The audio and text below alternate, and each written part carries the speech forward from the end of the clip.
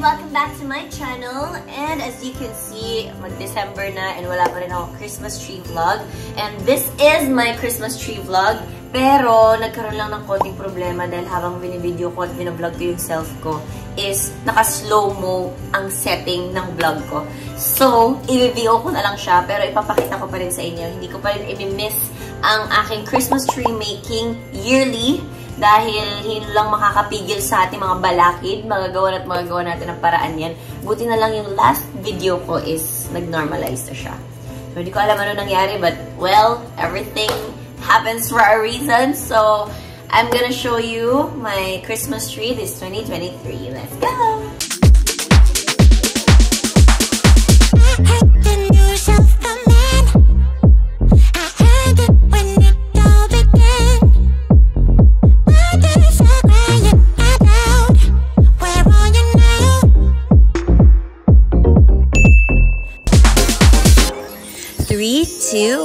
Tcharan!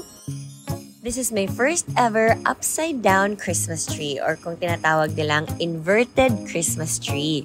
And as usual, kasama ko na naman si Kami for moral support. And hahayaan niya lang ako na i-design ko yung Christmas tree ko for this year. And ito na nga yung mga napamili namin ng mga designs for decoration.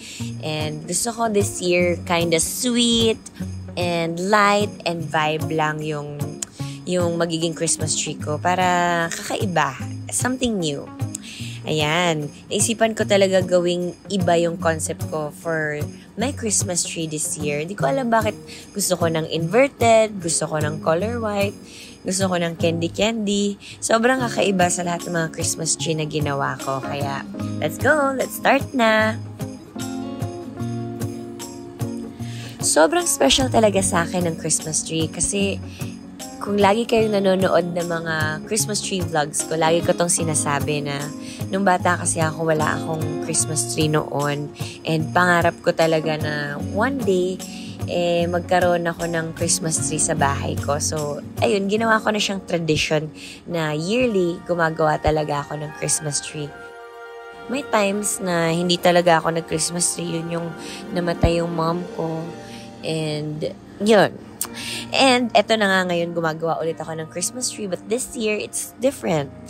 So, ang sarap lang kasi talaga na makakita ng Christmas tree dahil sa kabila ng mga paghihirap mo sa buhay, mga pinagdadaanan natin, yung Christmas tree talaga sa bahay somehow reminds us to be happy. Wala lang, nakaka-happy lang whenever you see a Christmas tree. Kaya, pagpasok ko, makikita ko lang tong tree. Ang sarap na sa pakiramdam. Parang napapawi yung lungkot mo and parang ang sarap sa feeling na ikaw mismo yung gumawa ng Christmas tree mo. Parang, ay, ang ganda. Parang nakaka-feel good whenever you see it. And then, ayan, we're done with this part. Kaya, nailagay na nga natin ang mga designs and sobrang mahirap lang talaga siyang simulan kasi nanibago ako dahil inverted nga siya. Kaya sobrang na-happy kaming lahat nung nabuo na namin siya na, ay, ang ganda na. It's so nice. And ngayon naman, ayusin naman natin tong ilalim ng Christmas tree. Meron tayong mga pa-mini carpet, pang-cover ng paanan, yung parang Christmas tree skirt. Yan, ang cute din ng mga color, diba? It's so, so sweet. And of course, hindi mawawala ang nutcrackers and may mga mini dolls pa na sobrang cute din. Ayan, kompleto na sila. Kaya naman, congratulations to us. Sobrang na-happy talaga ako sa ginawa kong Christmas tree and nag-iyakan pa sila si Kami, mga angels namin sa bahay nung nabuo ko. Siguro tears of joy.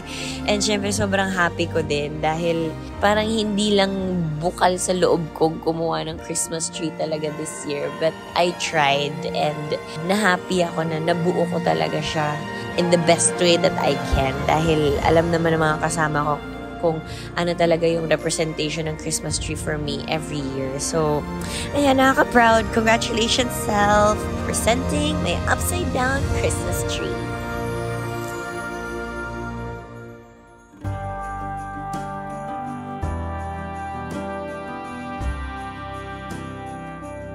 There you have it, everybody. This is my tree. Sobra akong na-happy when I get to finish my Christmas tree every year dahil wala talaga akong plano kung paano ko siya gagawin. Parang kung ano na lang yung ma-feel ko right at that moment, yun lang yung mangyayari.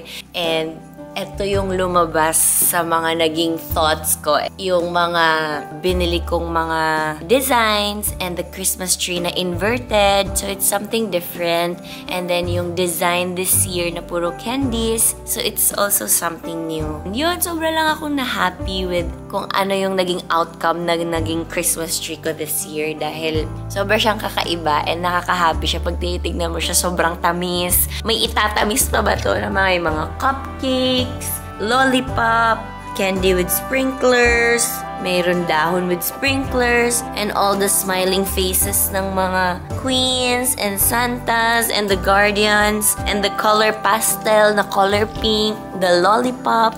It symbolizes a sweet Christmas and something new and something different kind of Christmas for me. And bilog-bilog siya dahil, di ba pag bilog, it symbolizes happiness and abundance. So, para mag-welcome ng 2024, it's gonna be something new, something different, abundance, and happiness to welcome the 2024. Yan. I'm excited and happy and looking forward sa magiging Christmas ko this year. And thank you so much everyone for watching and for joining me dito sa Christmas tree making vlog ko. It's just a short vlog dahil wala ako masyadong sinabi. Nag-design lang ako and yan, heartwarming din kasi yung ate ko naiyak siya, pati si Hayaton yan na sobrang tagal na sa amin, parang kamag-anak na namin siya, naiyak siya. But I know, and I'm very thankful to have them in my life, and I'm very happy with my family na nandyan sila for me. And yeah, I'm very happy and super excited for what's in store for the coming days and months to come. So, Merry Christmas everybody! Looking forward, and then I'll always update you dito sa channel ko, and thank you so much for all the subscribers, for all the new followers, new subscribers, for all the comments, for leaving likes after nyo mapanood yung buong video. So, thank you so much. May you all have a Merry Christmas and a Happy New Year, and thank you so much. Yun lang yung gusto ko sabihin sa inyo, and I love you all, and Merry Christmas. See you again soon!